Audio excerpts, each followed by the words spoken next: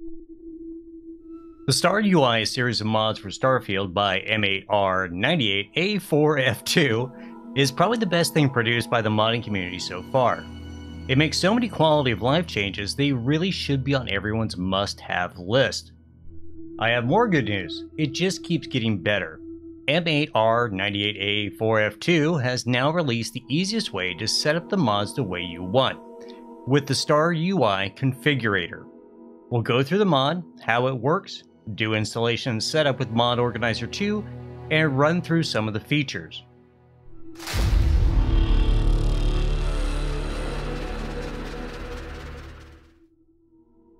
Hey everyone, it's Cal from Dirty Weasel, and before we get started on the configurator, let's talk briefly about the StarUI series of mods. All these mods can be attained on the Starfield Nexus, and we're going to start with what came out first, and that would be the StarUI Inventory, mod number 773. It is basically going to overhaul the UI system for the inventory. It's going to compact things down. It will also add new columns and change colors and do a bunch of different things for you. StarUI HUD was next up. It is mod number 3444. It's going to change the way you look at the world outside of your user interface while in the different inventory menus. So it's highly configurable. You can go through all the ini files, and it has a lot of choices for you. The most recent addition to StarUI was for the workbench, and it's mod number 4966. Once again, changes the way things work entirely for the workbench user interfaces and can be configured in the ini files. I just want to look at the mods individually and kind of give you an idea of what installation is like this. We'll just touch on Workbench since it's the most recent. And to give you an idea of what's going on here, we'll just reinstall it so you can see the faux mod that pops up. And you'll have choices. We're of course using Mod Organizer 2, but you have options for Vortex, and it does make a change as far as where things are installed. Mod Organizer 2 is much more agnostic, so it makes actually installation and deployment of the mods much easier. So in our case, you would select Mod Organizer 2, and then each of the mods, all Inventory, HUD, and Workbench, have different presets. And you can choose whichever one fits the best for you. We'll just choose Extended in this point and click Next, and then you can finish install. Now, to give you an idea of what's going on in here, let's open it up. And you see the file tree. Under Interface, you're going to have the ini file that you selected. Remember, we chose Vanilla Expanded on this, so that is going to be the settings inside of the StarUI Workbench. But all of your presets are included up here in the StarUI Workbench presets. It'll tell you how to use it if you want to look at the text file, and then you can look at all the different settings for all the different presets. So how that would work in the past, if we open it up into Explorer, go to Interface, go ahead and open the StarUI Workbench default.ini, and we'll use Notepad++ for this. You can make all the different changes inside of your text editor for the ini file. And in the past, I kind of went through and compared it to Vanilla and Hoarder and looked at all the different setting changes and kind of came up with my own way of doing things. The configurator will get rid of all those different things. So you're not going to need to go through and edit the different ini files. And now that brings us to the StarUI Configurator Nexus page. It is mod number 5467, once again done by the same mod author. And when you come down and read this stuff, you will see Configurator for StarUI mods. Easily configure all settings with a well-aligned and easy-to-use interface. Provides help text, sliders, drop-downs, toggle switchers, and specialized column picker and color picker widgets to make individualizing your StarUI mod in ease. And it does. And I did test it out and it works pretty well. But basically, I would suggest you read all of the information. We're going to go through some of the basics here, but you need to understand what's going on here. And I want you to read all this stuff. And that's always good advice for any mod that you're installing. And one that is complex as this, you need to understand what's going on. But we'll kind of touch on it here. Over in the files, you'll see the StarUI Configurator. You can go ahead and download with your mod manager of choice. I do not recommend you do a manual download of this and then install it manually inside the main directory for Starfield. Just a bad idea in general. It's had a couple changes, but we're at now version 1.1 as of the making of this video. So download it with your mod manager of choice.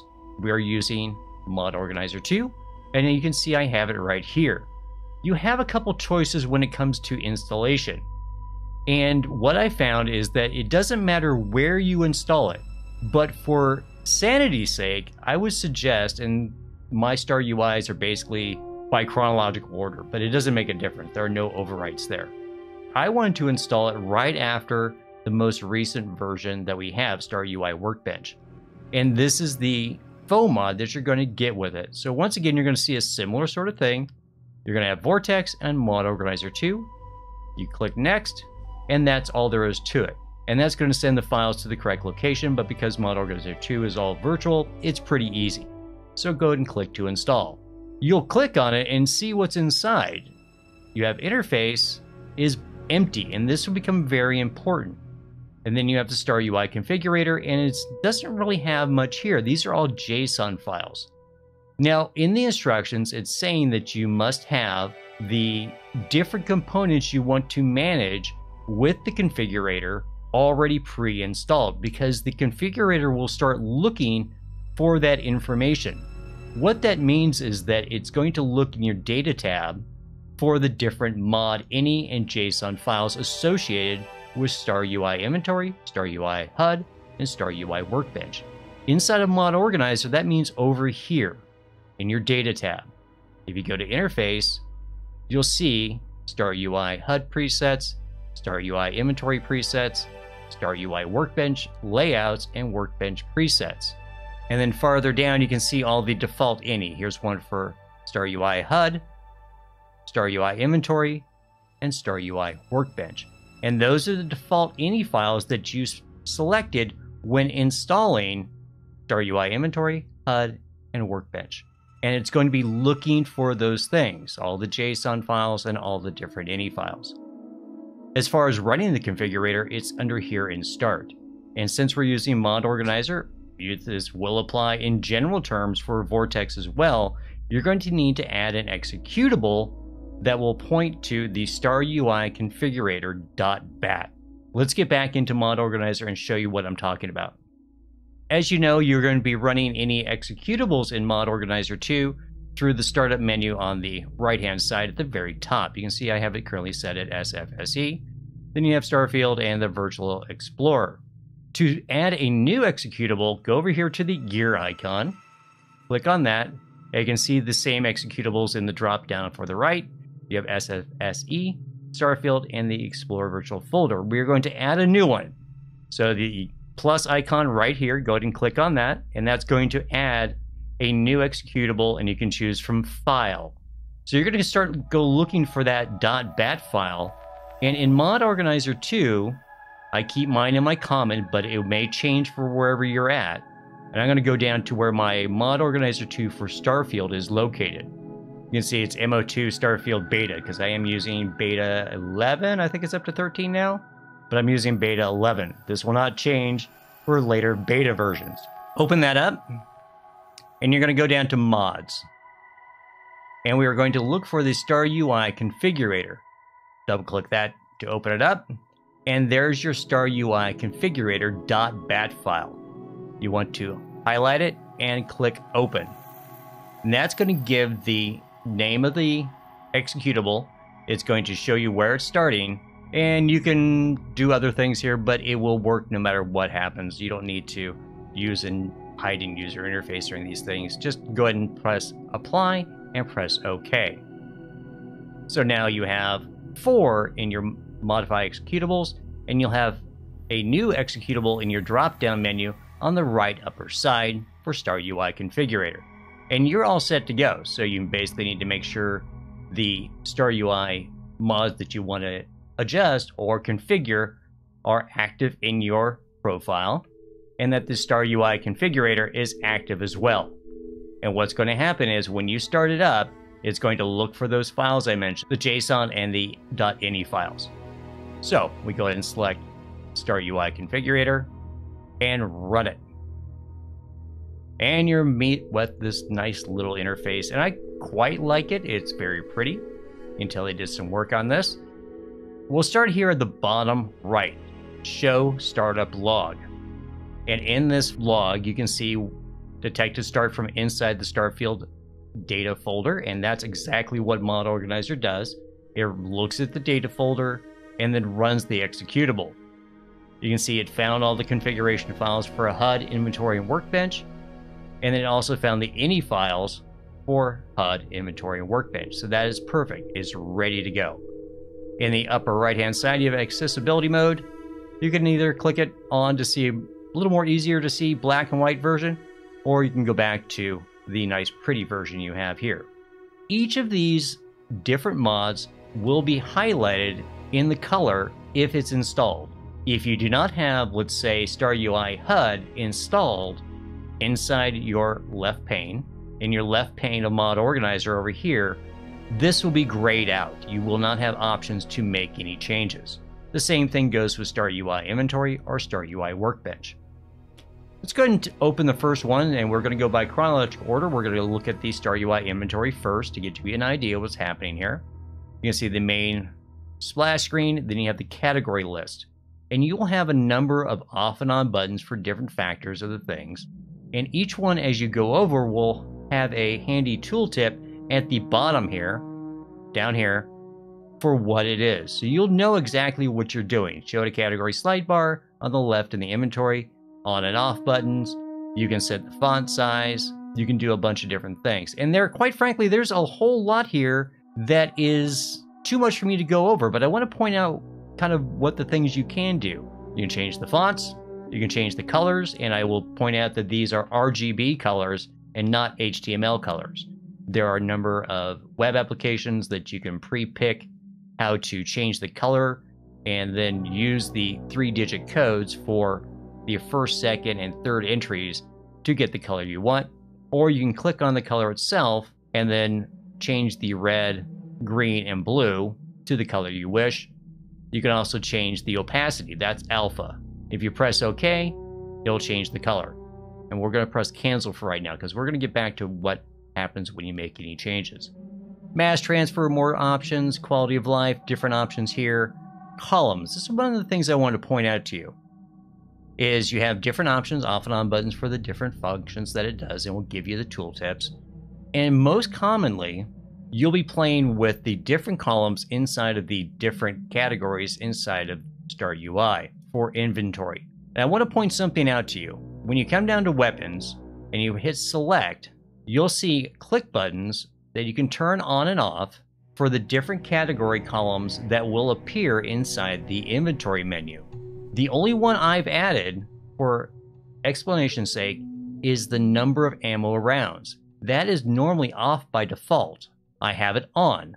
So you know that the StarUI Configurator is reading your existing .ini files. This is my first clue that that's how it's working. It is reading the .ini files you currently have for any changes.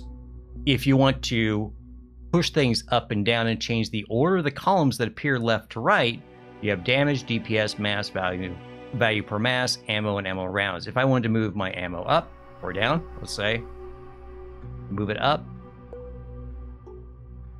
you would click the arrows, and you'll change the order from left to right of the columns as they appear.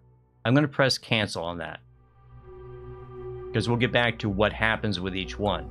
So that's kind of how this works. And each of them in turn will have more and more settings that you can go through and do different things with. Now let's talk about making the changes and what happens within Mod Organizer 2. So let's go ahead and change one thing in each of the mods, one thing in StarUI HUD, one thing in StarUI Inventory, and one thing in the Workbench. Let's go back in the settings and we're going to turn on Lootometer because that's the one I want to change the most. I don't like this little indicator right here, this green bar that shows value of things. I like having a much smaller indicator. So we're going to turn off Enable Lootometer, even though it says Meter here. Go ahead and click off, and you'll go ahead and see that you currently have no user settings in the ini file. Create user settings ini file. It will give you the directions on where it's going to be putting it. However, in Mod Organizer 2, it's not going to be putting it inside your documents. It will be dropping it into your overwrite folder.